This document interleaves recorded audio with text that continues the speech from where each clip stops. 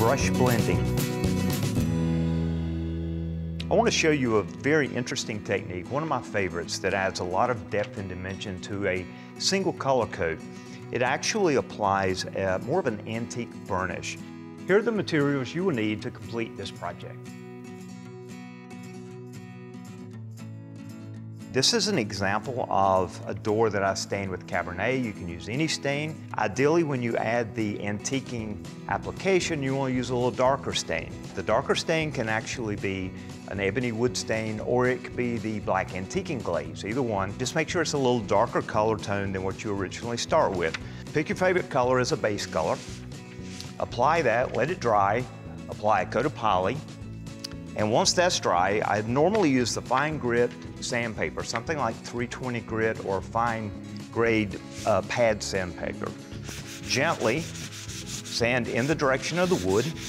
And this is simply just to remove all the nibs and trash or debris that may have settled in the film. For this application, I'm using an ebony or black antiquing stain. I apply this liberally overall. I'm covering the entire surface.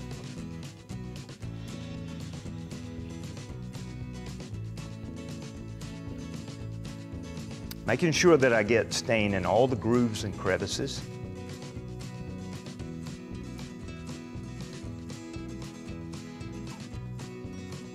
Now with this particular stain, I'm not really allowing for a lot of penetration because I've got a seal coat on top of that by using the poly.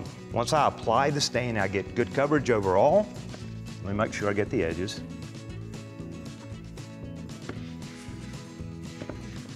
Then I'll begin to do what's called a soft wipe. So it's just like wiping a regular wood stain, but in this case, instead of scrubbing it, I only want to do a very soft wipe. I want to take off portions at a time. And what that does is it allows the stain to hang up naturally in the crevices and creates a beautiful burnished edge. I take a brush and simply smooth that out. This is a technique we call brush blending that moves the stain around and blends the second stain color, the antiquing stain color. And once I've achieved the color that I want, I'm always brushing in the direction of the grain and making sure that I'm pushing the stain in all the crevices. And once that's done, I'm using a product called steel wool that can be acquired at any hardware store. And it typically comes in a roll like this. So I ball it up and gently, I want to concentrate on the center portion of the panel because all I want to do is pull out the undertone color, leaving the natural burnishing of the second stain that I applied.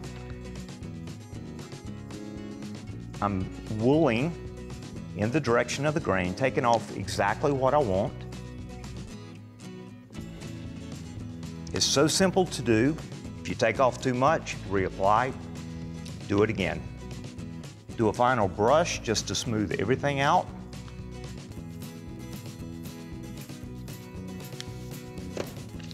And there's your results.